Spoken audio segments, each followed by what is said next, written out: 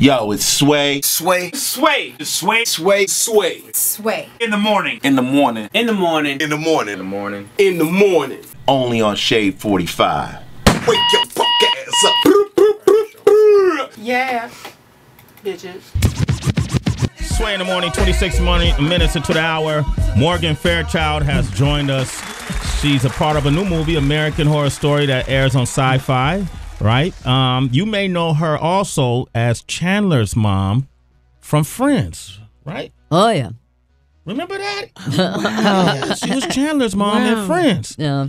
I remember you, too, when you did Mork and Mindy.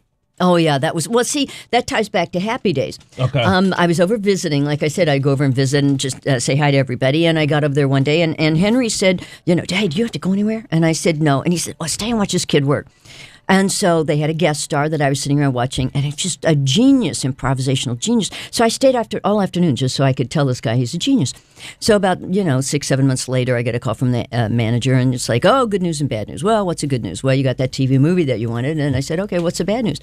Well, Gary Marshall has this new show, and it's this big secret. It's all under wraps, and nobody knows anything about it. And he wants you to come do it, but he doesn't want to give you a contract, and he wants to pay you top of show. He didn't want to give you any money, and you're making so much more than that now, and we just think you should pass.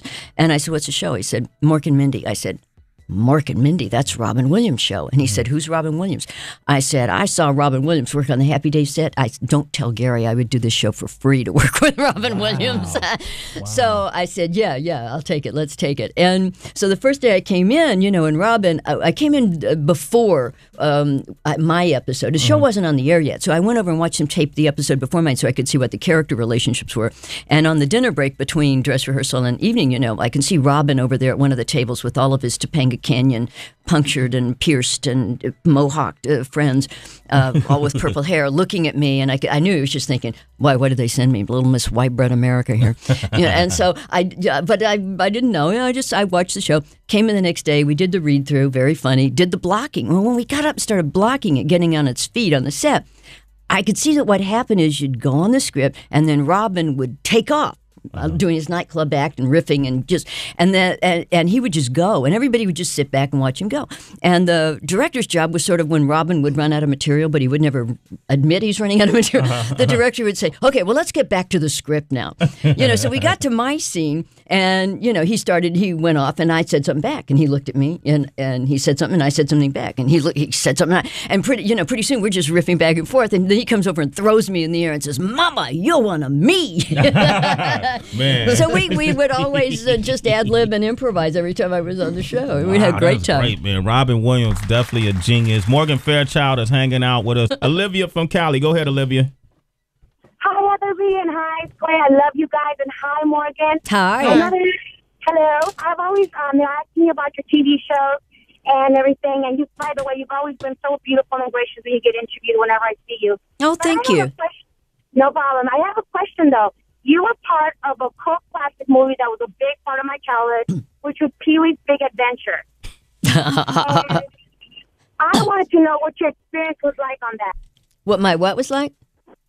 Yes, what was your experience like on that, working with Pee-wee Herman and all How long do we have here?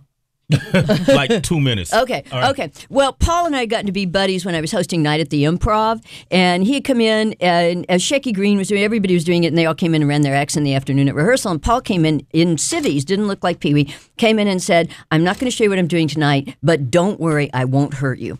And so I had no idea. He came in and he threw things all over the place, snakes and spiders and stuff, and he said, "You're the only person I've ever done this with that didn't freak, so you're one of me." So anyway, so he called me out of the blue and said, Morgan, I got my first movie. It's a shoestring budget. We have no money. We need some cameos. Everybody's turned me down.